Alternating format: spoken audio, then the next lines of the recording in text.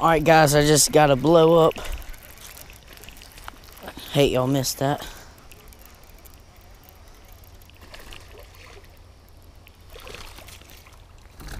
Not anything big. Choked it. Choked it. Look at that.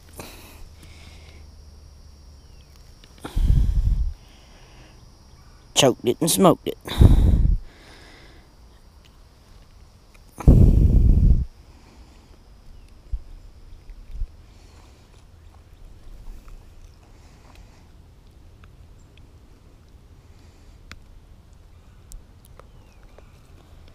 There we go. About a pound and a half maybe.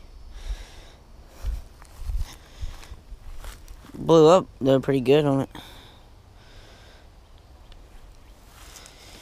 Later, buddy. Alright, other way. See if we can get another one. Got him. There he is.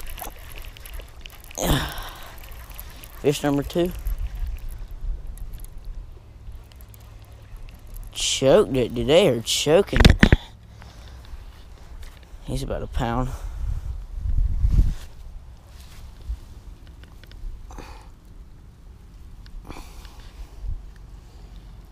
Oh, God. Come on, fish. Why do you have to freaking...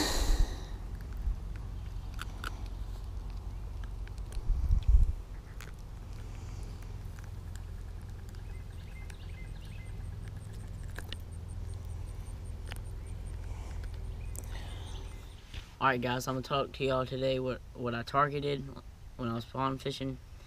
And what I targeted was vegetation and shade.